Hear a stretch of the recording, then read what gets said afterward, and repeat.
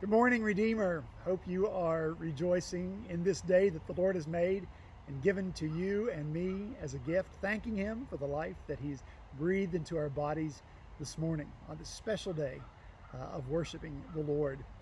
Before we get to worshiping, I wanted to make just an announcement to let you know that we still don't have definite plans about reopening. I can tell you some thoughts we are having. One is that when we open, it will probably look like multiple services with fewer people at each service. We really want to abide by that 20% rule if we can.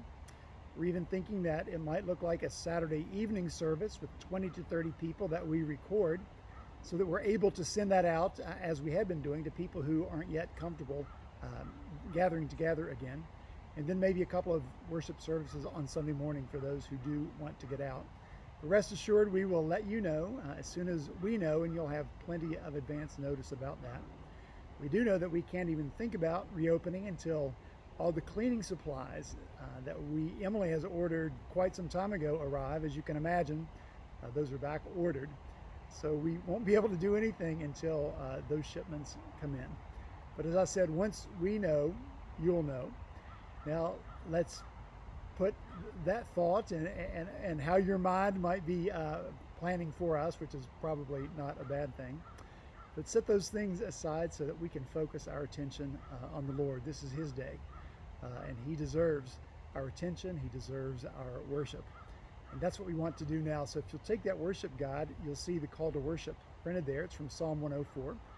If you can, let's stand and go ahead and be called to worship by the voice of the Lord, Psalm 104. Let's read together. Bless the Lord, O my soul.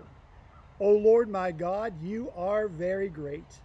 You are clothed with splendor and majesty, covering yourself as light as with a garment, stretching out the heavens like a tent. You set the earth on its foundations so that it should never be moved. May the glory of the Lord endure forever. I will sing to the Lord as long as I live. I will sing praise to my God while I have being. May my meditation be pleasing to Him, for I rejoice in the Lord.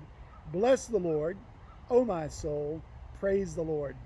Let's do that now. Our God is so good. He's ever faithful, ever true, our sure foundation.